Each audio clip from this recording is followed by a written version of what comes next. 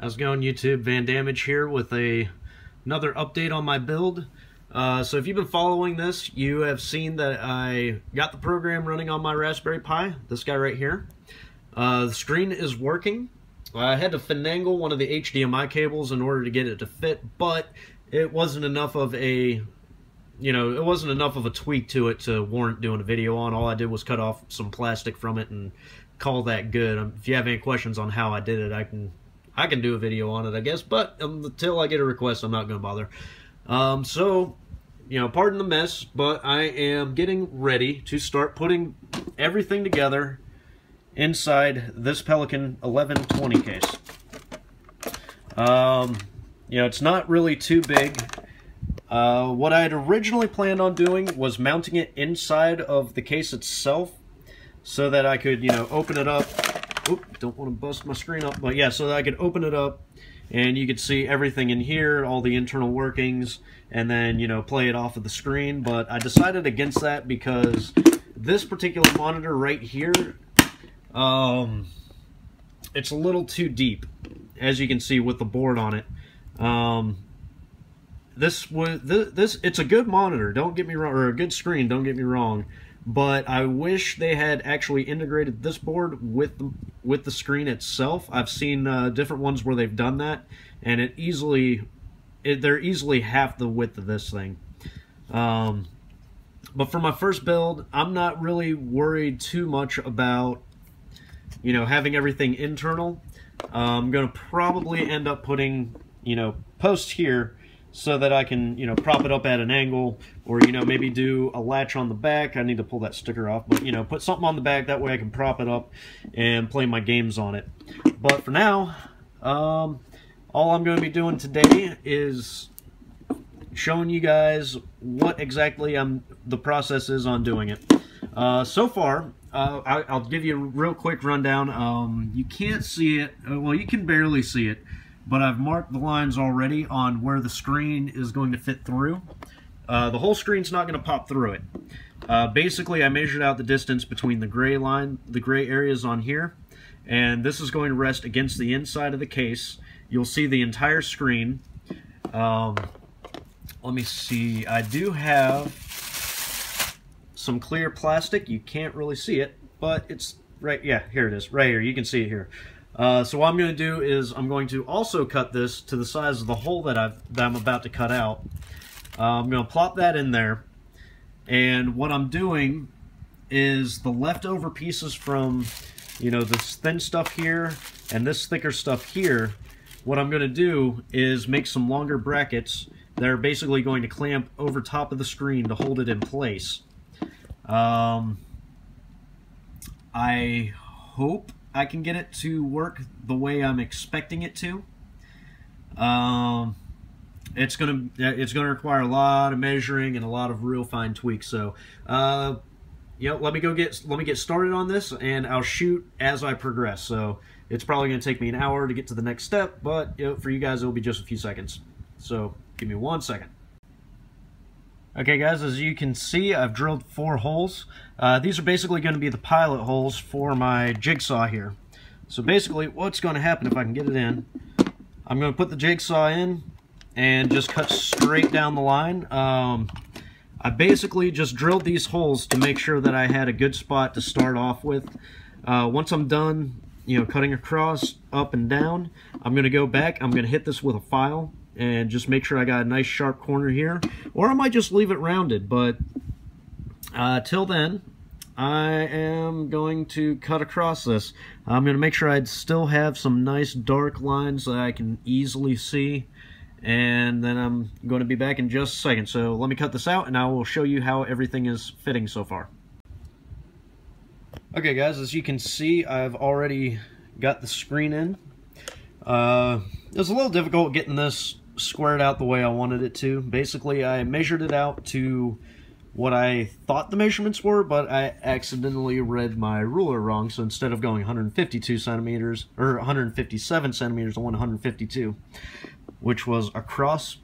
So I basically just took my Dremel, because the router, or the jigsaw didn't work, and I flipped the block that, or the piece I was using to cut it, I flipped that around instead of having, you know, paper side out. I flipped it around like this so I could actually stick it up against it and kind of wheedle it away to where I needed it to be. It's kind of affixed right now, but not really.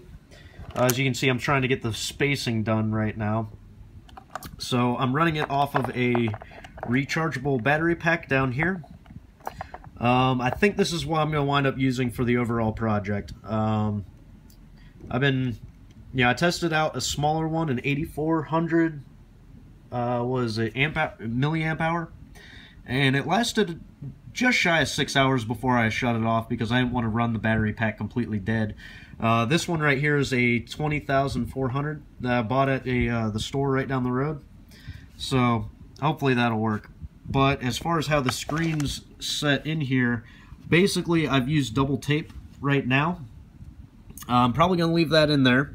It seems to be holding it fairly well because it's, I guess the glass is actually sticking to it very nicely, and it's sticking to the plastic casing better than I had seen it do in the past. But this isn't going to be the end-all solution. I'm actually, these plastic panels that I have, I'm going to measure out a length of it, stick it over top, you know, in here, so it's going to sit over this, and then I'm going to just screw it in on the ends to hold it down if I can. Or instead of that, what I might end up doing is drilling bolt holes here and here, probably 2 each, and then just screwing it down as hard as I can get it. And then do the same over here. It'll be obviously a thinner piece that I use, but, you know, same concept. So that's how it's going so far. I figured out how I'm going to get this in here. Basically, I'm going to use the same plastic pieces because I like to be able to see what I've done. And so I'm going to use a plastic piece. It's only going to cover about half of it, and then it's going to sit in on top of here. Like you can see little ridges right here. So it's going to sit on top of that, and it's only going to be halfway through it. I'm going to leave all my cable over here. That way I can disconnect it from the battery whenever I'm done using it. And the way that I've found the Raspberry Pi works, you have to, I can go in through the program, shut it off, but it'll still have power to it. But because everything's going to be internal, I have to shut off the Raspberry Pi, open it up, and then disconnect everything. And I think in the long run, that's going to be the best way for me to do this, because I don't want to end up, you know, disconnecting the power from it and without it properly shutting it off. But yeah, I'm getting there. So here's how it's going so far. Let me get back to cutting, and I'll do another little segment whenever I finish with that. So give me about, you know, 5 seconds and I'll show you. Okay guys, let me show you where I'm at. I know earlier I said I was going to use some of that clear stuff, but I had a little extra left over from whenever I cut out the square in the front. So what I did was I just measured out the short end over here and, you know, cut out a section long enough that would fit here, and used the remainder for the bigger end that, you know, I had a lot of playroom on. So what I did, I don't know how well you can see it, but I drew a black line going up and down to make sure that I didn't hit this board here. So as you can see, all I did was I pulled this back a little. I'll show you on this one, it'll be easier.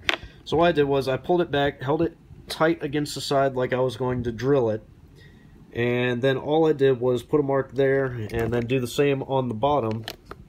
That way I could draw a straight line up and down and know that I need to stay at least, you know, a 1/16 of an inch to the right of that, just so I have enough room for the screw and the nut and all that fun stuff.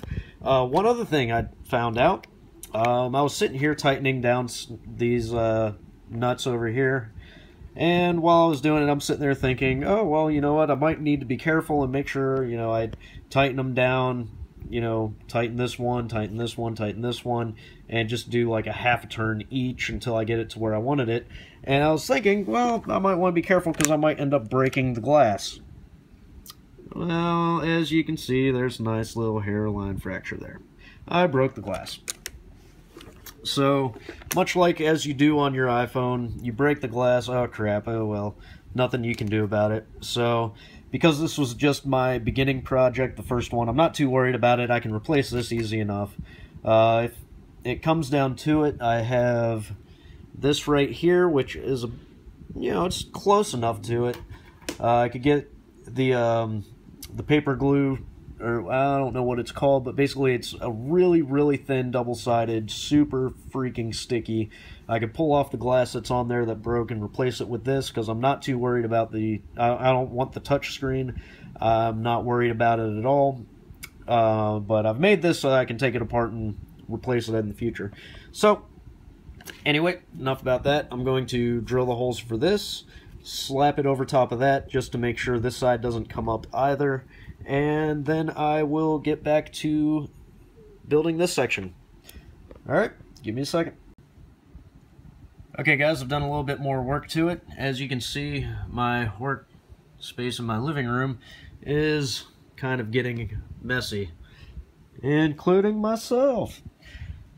Okay, so where I left off, I was attaching this last panel here, which I finally got it attached, and to keep it from cracking the screen on the other side, I added a couple of nuts and a washer just to give it some spacing. And these nuts here, all I did was get them to where I couldn't hand tighten it anymore, and then I went a quarter turn more, maybe even a half a turn. And where I was going to next, the next step that I had was the wiring, figuring out where all this is going to sit, which that one particular one I still don't know what I'm going to do with. But this in here, so far it's just coming in.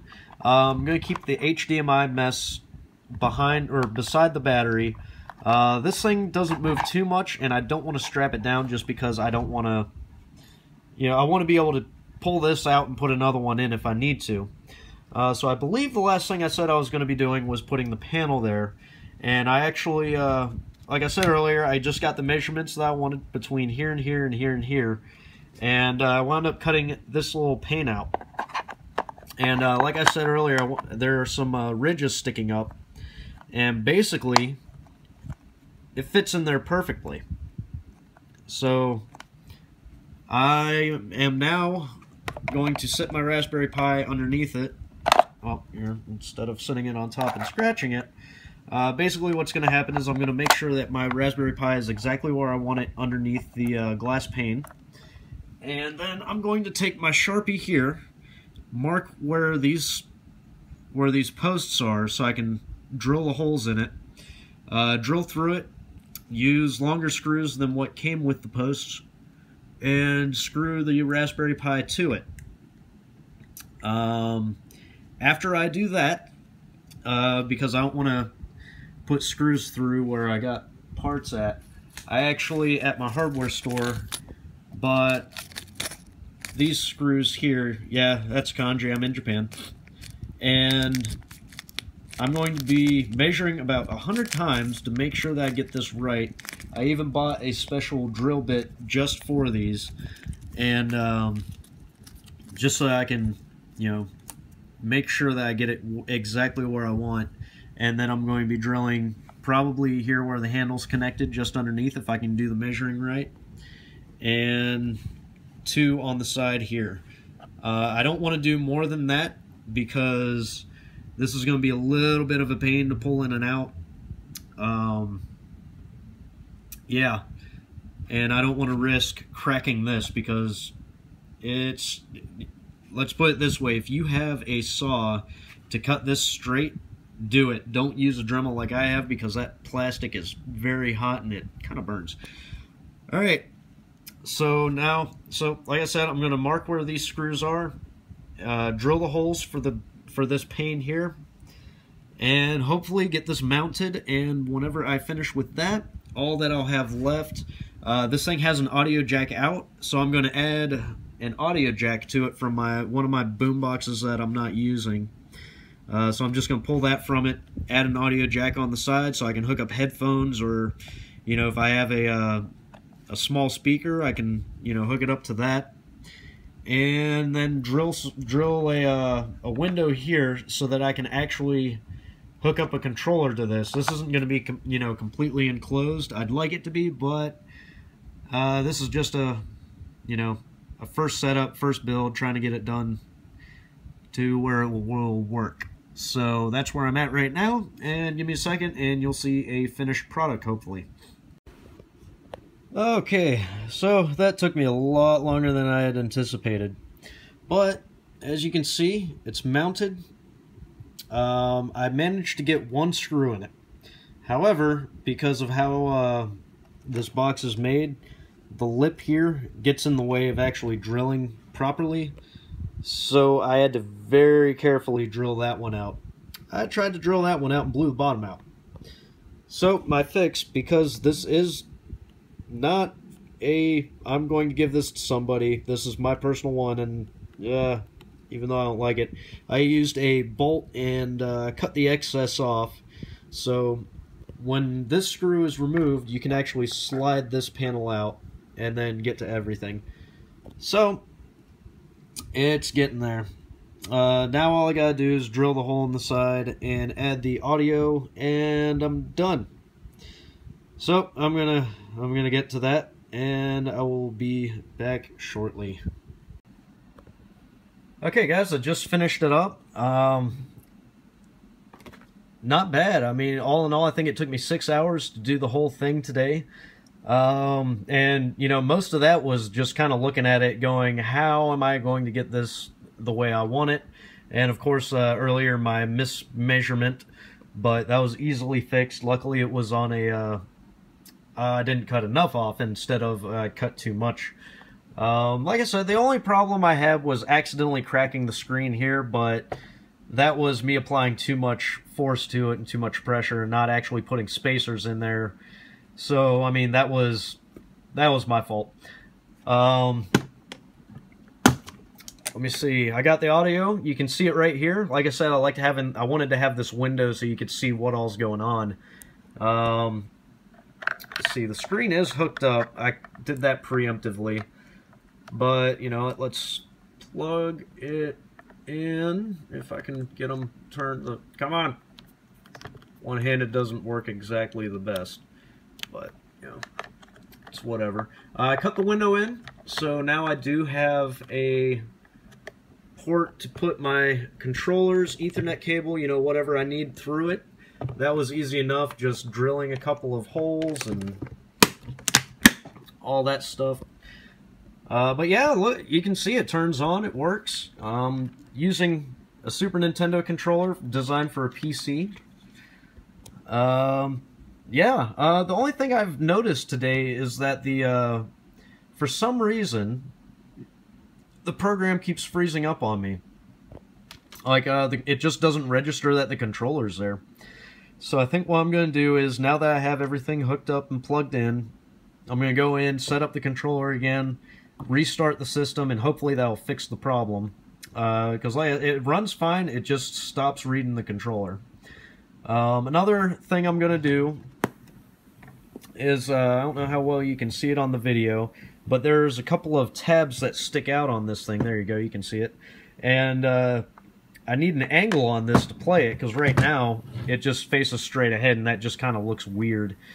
So I'm going to go on, cut those off. It'll only take a couple of minutes to do that. Once that's done, this will be 100% completed. In the future, I might add a audio board that's made for the Raspberry Pi. So if I do that, I'll definitely do a video on how to do that.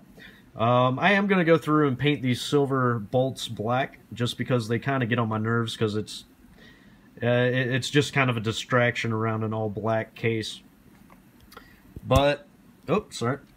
But yeah, I'm happy with this build. Now all I gotta do is figure out why my controller stops working every now and then, and after that it'll be good. So, you know, I hope you guys enjoyed this video. I know it was a little lengthy, but if you're like me and you've looked up these things trying to figure out how to build one of these Raspberry Pi emulator boxes, most of the time you're just going to come across people showing off what they have, not how they do it. And, you know, if you've subscribed to my channel, you know that I like to, you know, I'll show you the box and be like, oh, look, this is this is awesome, look what it is. And then I go through and do a build video. So, you know, I hope I can help you guys, and, you know, at least one person on how to build this. because this is the kind of stuff I love doing. So, you know what, if you like this video, hit that like button down below, subscribe to my channel. If you have any questions, please comment below. You know, this is a fun build. You know, let me know what you think. And, you know what, have a good one. Bye.